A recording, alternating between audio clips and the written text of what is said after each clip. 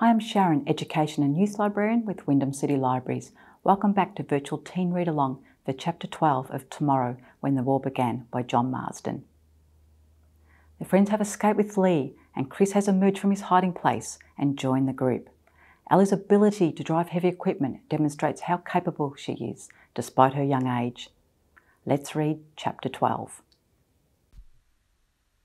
There'd been a few visitors in the short time we'd been away.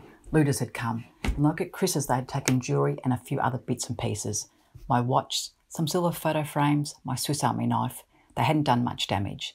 I felt sick about it but was too tired to feel the full impact. Corrie and Kevin and Fee had come too. All the stuff on our list had been removed and they left a message on the fridge.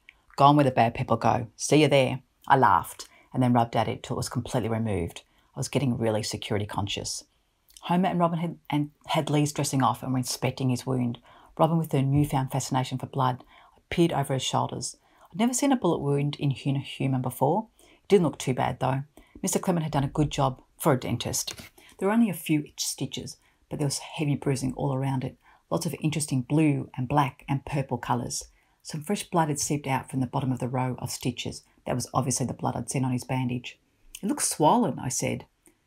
"Should have seen it yesterday," Lee said. "It's improved a lot." "Must have been the physio I gave it in the shovel." "What's it feel like to get shot?" Chris asked. Lee put his head on one side and thought for a moment. "Like someone stabbed a big hot piece of barbed wire through your leg. But I didn't realise it was a bullet. I thought something in the shop had fallen and hit me." "Did it hurt?" I asked. "Not at first, but suddenly I couldn't walk on it. That's when Robin grabbed me. It didn't hurt till we got inside the restaurant and I laid down. Then it felt like it was on fire. Really killed me."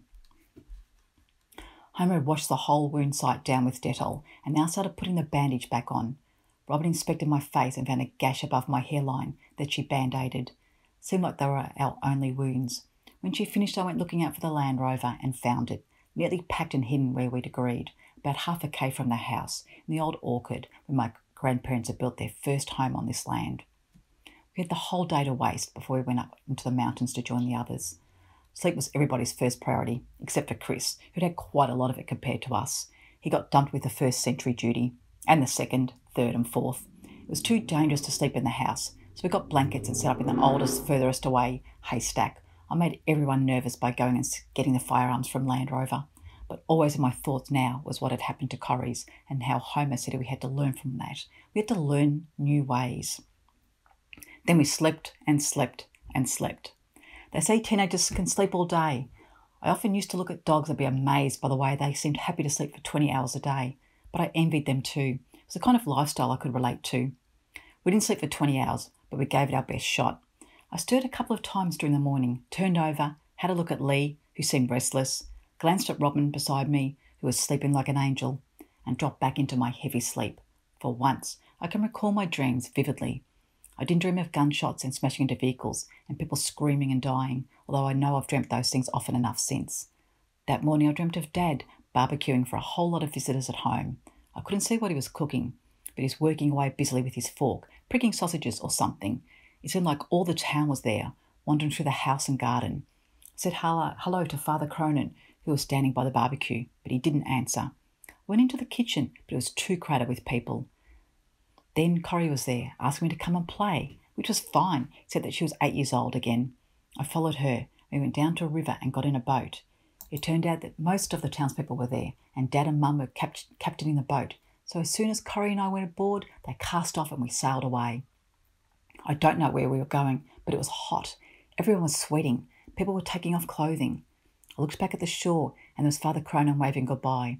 Or was he shaking his fist angrily because we were all stripping off? And I didn't know now if we were stripping because we were hot or for other reasons. Corrie was there still, but we weren't 8 years old anymore. Then she had to go somewhere with someone, and in her place Lee was standing. He was undressing too, very seriously, as though it was some holy ritual. We lay down together, still being very serious, and began touching each other gently and lovingly. We were still doing that when I woke up, sweating, and I found that I was now in full sun. The day was getting really hot. I turned and looked at the others, and the first person I saw was Lee, watching me with his dark eyes. I was so embarrassed after the dream that I blushed and began talking quickly. "Oh, it's gone up about 10 degrees. I'm backing away here. I'll have to move. I must have been sleeping longer than I thought." I picked up my blanket and moved to the other side of Lee.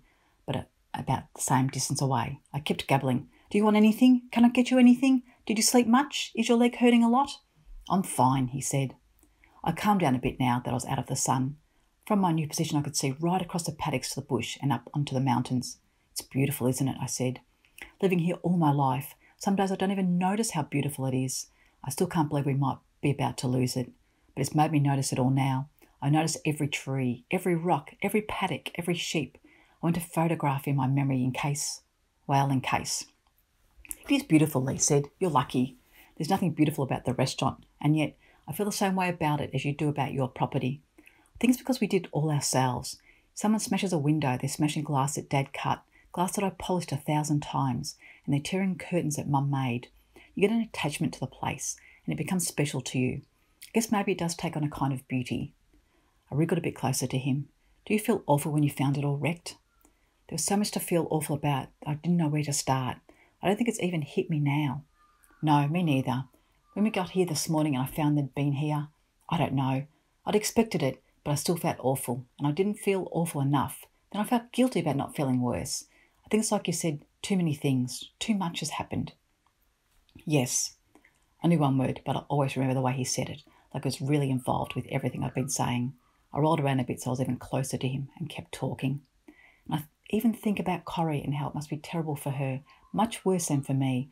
For all you guys with little brothers and sisters, that must be terrible. Imagine how Chris's parents would feel, being overseas, probably not being able to get back into the country, not having a clue what happened to Chris. We don't know how widespread this thing is. It could involve a lot of countries. Remember that joke we made up in hell about World War III? We could have been right onto it. He put his arm around me and we lay there looking up at the old wooden rafters of the hay shed. I dreamed about you, I said presently. When? Just now, this morning, here on the haystack. Did you? What did you dream? Oh, that we were doing something like we're doing now. Really? I'm glad it come true. So am I. I was too, but I was confused between my feelings for him and my feelings for Homer. Last night I'd been holding hands with Homer and feeling so warm and good about it, and now here I was with Lee. He kissed me lightly on my nose, then less lightly on the mouth, then several more times, and passionately. I was kissing him back, but then I stopped. I didn't have any plans to become the local slut, and I didn't think it was a good idea to get involved with two guys at once. I sighed and shrugged myself free. I better go and see how Chris is getting on. Chris was getting on all too well. He was asleep, and I was furious. I shouted, screamed, and then kicked him hard. Even while I was doing it, I was shocked at myself. Even now, as I think about it, I'm shocked at myself. The thing that scared me most was the thought that maybe all the violent things I've been doing with the ride-on mower and the truck had transformed me in the space of a couple of nights into a raging monster. But on the other hand, it was unforgivable for Chris to have gone to sleep. He'd risked the lives of all of us by being so slack.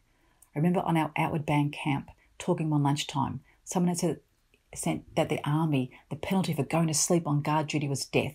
We'd all been so shocked. I could see the logic in it, but maybe that was the shocking part, that it was utterly so logical. Cold-blooded, merciless, logical. You don't expect real life to be like that, not to that extreme. But I really felt for a moment that I could have killed Chris. He certainly looked scared of me when he rolled away and stood up. Geez, Ali, take it easy, he mumbled. Take it easy, I yelled into his face. Yeah, that's what you're doing all right. If we take it easy anymore, we're dead. Don't you understand how it's all changed, Chris? Don't you understand that? If you don't, you might as well get a rifle and finish us all off now, because you're as good as doing that by taking it easy. Chris walked off, red-faced and muttering under his breath. I sat down in his spot. After a minute or two, I think I did go into some sort of delayed shock. I blocked off all my emotional reactions because there hadn't been time or the opportunity for those luxuries. But it's like they say, emotion denied is emotion deferred. I'd done so much deferring, now the bank had called in the loan. Most of the afternoon is a blank to me. Homer told me much later that I'd spent hours wrapped in blankets, sitting in a corner of the haystack, shivering and telling everyone to be careful. I guess I went down the same path as Corrie had, just in a slightly different way. I have a clear memory of refusing all food and becoming very hungry, but not eating because I was sure I'd be sick if I did. Homer said I was ravenous, and I ate so much that they thought I'd be sick and they refused to give me any more. Weird.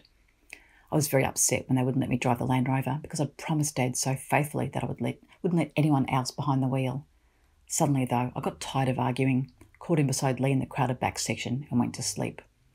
Homer drove it up to Taylor's Stitch. If if I'd known that I wouldn't have given up the argument so suddenly and so completely. Somehow I walked into Hal late that night, crawled into a tent beside Corrie, who was hysterical with joy to see us, and slept for 3 days, waking only for occasional meals, toilet trips, and brief mumbled conversations. I do remember consoling Chris, who was sure that he'd been the cause of my having a nervous breakdown. I didn't think to ask how Lee had got into Hal, but when I gradually got my wits back, I found they'd made a bush stretcher and carried him in. Robin and Homer had taken turns at one end of the stretcher, and the lightly built Chris carrying the other all the way down in the dark. So I guess he atoned. During my 3 days I had nightmares I hadn't had that morning on the haystack. Demonic figures ran screaming from me. I felt skulls crush under my feet, burning bodies stretched out their hands, begging for mercy. I killed everyone, even the people I loved most. I was careless with gas bottles and caused an explosion which blew up in the house with my parents in it. I set fire to a haystack where my friends were sleeping. I backed a car over my cousin and couldn't rescue my dog when he got caught in a flood. And although I ran around everywhere begging for help, screaming to people to call an ambulance, no one responded. They seemed uninterested. They weren't cruel, just too busy or uncaring. I was a devil of death, and there were no angels left in the world, no one to make me better than myself or to save me from the harm I was doing. Then I woke up early. It was early in the morning, very early. It was going to be a beautiful day. I lay in the sleeping bag looking at the sky and the trees. Why did the English language have so few words for green? Every leaf and every tree had its own shade of green. Another example of how far nature was still ahead of humans. Something flitted from branch to branch in the top of one of the trees, a small dark red and black bird with long wings, inspecting each strip of bark. Higher still, a couple of white cockatoos floated across the sky. From the cries I could tell that there was a larger flock out of my sight, and that the two birds were merely outriders, strays. I sat up to see if I could glimpse the rest of the flock by leaning forward, but they were still out of sight. So I shuffled out of the tent, clutching my sleeping bag to me like some kind of insect half emerged from a chrysalis. The cockatoos were scattered across the heavens like raucous angels. They drifted on, too many to count, until they were out of sight, but could still hear their friendly croaks. I shed the sleeping bag and walked down to the creek. Robin was there, washing her hair. "Hello," she said. "Hi. How are you feeling?" "Good. Hungry?" "Yes, I am a bit. I'm not surprised. You haven't had anything since tea time the day before yesterday." "Oh, haven't I? Come on, I'll fix you something. You like eggs?" I had cold boiled eggs. We couldn't have a fire during the day, with biscuits and jam and a bowl of muesli with powdered milk. I don't know if it was the cockatoos or Robin or the muesli, but by the time I'd finished breakfast, I felt I could maybe start to cope again. Ali has feelings for Lee and dreams about him. She also freaks out when she notices Chris has fallen asleep on sentry duty. Why do you think she reacts like this? Do you think she overreacts? Join me again in the next episode for Chapter 13 of Tomorrow, When the War Began.